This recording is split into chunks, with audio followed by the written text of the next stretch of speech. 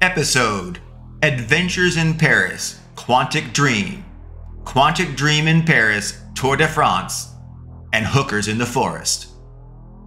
As it may be apparent, I have traveled often and all over the world for my job in video game development.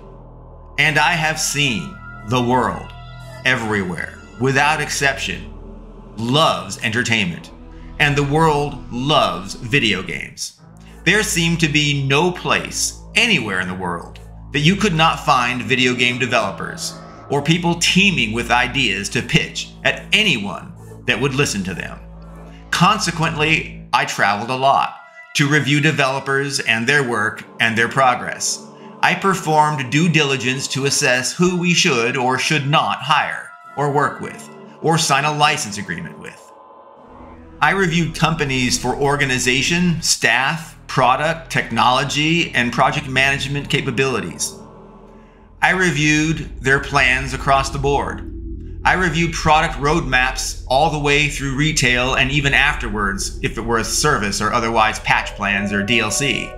I reviewed product individual milestones and their plans to be achieved.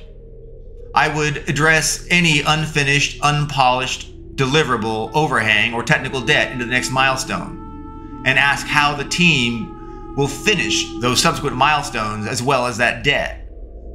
I would ask for progressively less detail as the milestones were further out, so that way it was really high detail right here, right now.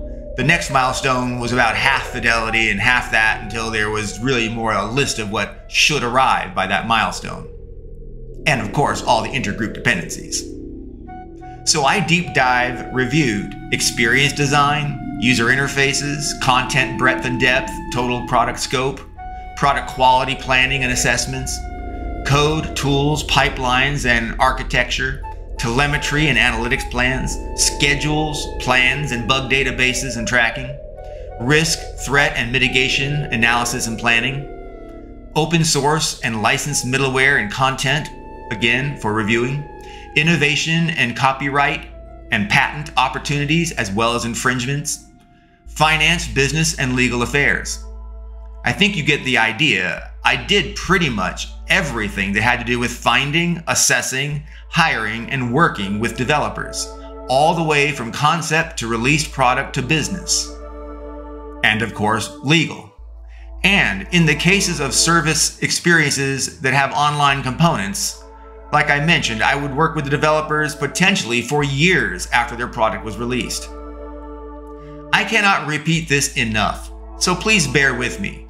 As I have said before, the magic is being able to create an experience, not just conceive of one. The ability to conceive of an idea is, well, not that special.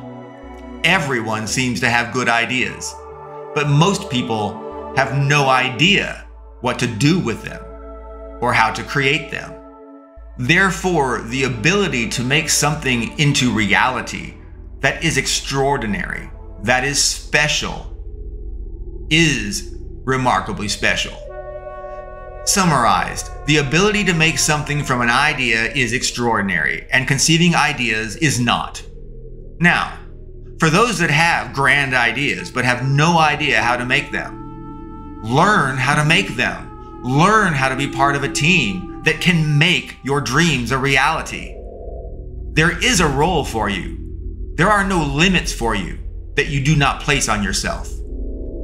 Let's get back to one of my world adventures. I had finished visiting a developer in Sheffield, England, a few hours, a train ride north of London, and was about to finish visiting another developer based in Brighton Beach, United Kingdom. So why does all that matter, that I was in the UK? Well, my next developer stop was in Paris, France, and so I planned to take a train via the Channel station. That is to say, there is a train that runs under the English Channel, connecting England and France, below the ocean water above. Perhaps it was a portent of my wild adventure to come, but my train to the Channel station itself was delayed. I did not arrive at the Channel station for some time. Apparently, a man sought to commit suicide by laying across the train tracks, And apparently, he was successful. He was hit by the train. Splat. He died. Big mess. And so, there was no clear time when the tracks would be clean of his blood and gore, and the trains running again across them. It is always an odd thing. Do you feel sad for the death of the man and why he felt suicide was his only way out? Or do you feel annoyed that this random man whom you've never met, whose life he declared himself was not valuable, was messing with your life and itinerary? Well, I think I felt both. I felt sad for the dead guy, and I also felt sad for my blown up itinerary and the impacts thereof. Well, it turned out there was an alternative train route that could get me to the Channel station. It took hours of going the wrong way, but the route eventually looped back where a connecting train would get us to the Channel. Like I had pondered, was all of this trouble a portent of things to come in Paris, France? Well, first class passage was very little more money than standard passage on the Channel train. So I booked first class. Once I was on board the Channel train in first class, it was nice. Each seat was big, plush. Each had its own television, luxurious seat and table, and international power plugs. And they frequently served snacks and drink service. The ride was nice, calm, and short. It may be that my Channel first class train ride was the best part of my Paris, France trip, as you will see. Indeed, I was fortunate to be first class in the Channel train ride all the way. Luxurious seat and table, television, snacks and drinks. It was so nice after the London Tube and so many trains and taxis. Well, upon deboarding the train and entering Paris, it was dark. I don't mean it was dark outside, like it was dusk or evening. No, it was dystopian dark. My first impression coming off first class Channel train service was that I had entered a cesspool of destitution and desperation of humanity. Trash, debris was strewn everywhere. Bums and the homeless lined the streets. Panhandlers barked from every corner and alley. It felt as if anything unwatched would be stolen in the blink of an eye. Lines of people queued for taxis to escape the hellscape they had been dropped off in. Honestly, it felt like Los Angeles, California, or deep, dark San Francisco, California, with homeless and crime everywhere rampant. So, my first impression of Paris was not great. But hey, it was a train station. They're not known for being posh or fancy. So I kept a positive, open mind on the rest of my adventure. When arriving at the hotel, it was supposed to be elegant and posh itself. And in a way, it was elegant and posh. It certainly used to be elegant and posh. Far, far back in its day. Now, the hotel must be a landmark because everything about it was old. Antique old. The bathtub and in-room appointments were from the 1920s at best. They were antique. Walls and rails and doors were dinged and dented. Paint was worn and faded, with occasional visible long scratches. The hotel was, well, clean and generally maintained. It was just old. It seemed they were going for the old world charm, or at least old. Well, that is charming if you were into that sort of thing. I was not. Anyway, I was to rendezvous with my colleagues at a little street-side restaurant near the hotel, where they were also staying. There's little to note during our uneventful arrival dinner. However, as I picked up a slice of pizza from the mini pizza that I had ordered, a silvery white goopy sauce fell onto my pizza from the heavens. And immediately following the bonus extra pizza sauce topping, another silver white goopy sauce glop landed onto my shoulder, then a third on my forehead. I was angry, and I wondered who the heck was throwing sauce around. Well, there was no one throwing food or sauce around. The silver white sauce was pigeon poop. Apparently, a pigeon timed it perfectly to fly over and poop down onto my pizza, my shoulder, my arm, and my forehead. And absolutely none on anyone or anything else, not even the table, just me. The pigeon surgically targeted and bombed me with great accuracy. The bottom line, my welcome to Paris greeting was a poo storm. Or a poo bombing. On another tale, I recall walking early evening back to that hotel, and my co-workers and I eyed a toy store across the street. Many of us collected toys and games and all sorts of collectibles. Anyway, we all thought, hey, let's go over there and see what kinds of toys they sell. Across the street we strolled, and up to the toy store we went. And oh my, the toy store had a display window with shelves of toys, dolls, and collectibles. One shelf, however, had a single Barbie on it. But this Barbie was no ordinary Barbie. This Barbie was Bondage Barbie, BDSM Barbie. It was Bondage Dominatrix Barbie. Barbie wore leather leggings, a skirt, and a corset, and she donned knee-high spiked boots as she held a black whip. So there you had it. From the pigeon poo bombing to Bondage Dominatrix Barbie, I was getting the impression that Paris was very adult rated. I managed to slip out one day to visit the Eiffel Tower. I would like to share how glorious and magnificent it was. But, well, it was immensely touristy and crowded. I did not feel any of the magic that had been advertised, or that I had imagined.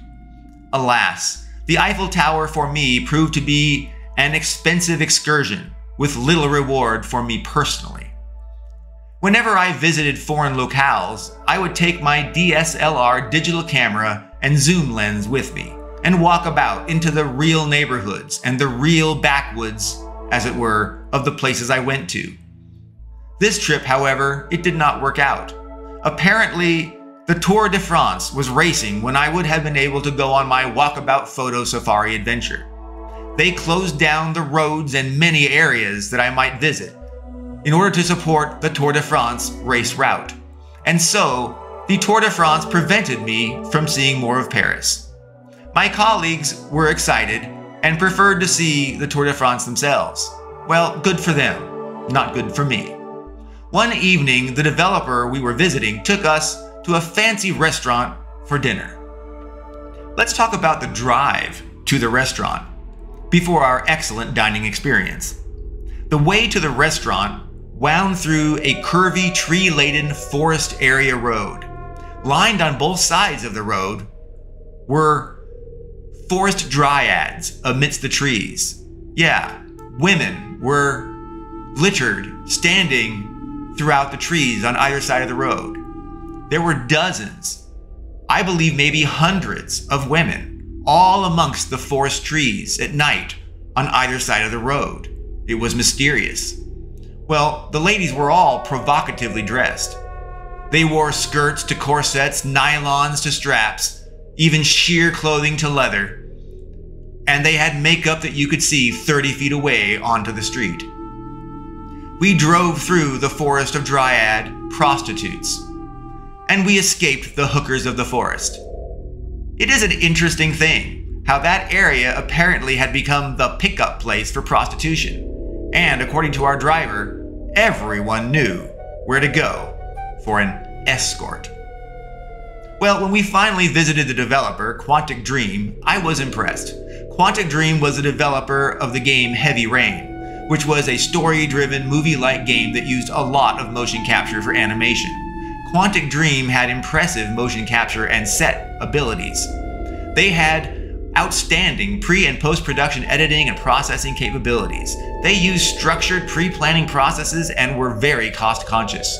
The team was motivated and they were passionate. I was honestly quite impressed with Quantic Dream.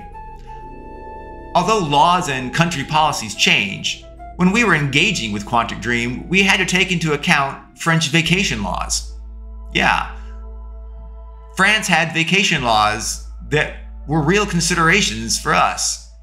France had a minimum of 30 days of vacation per year during the summer, and many people took as much as 2 months off at that time. And France soft pressured people to take at least the 30 days or more during July and August specifically.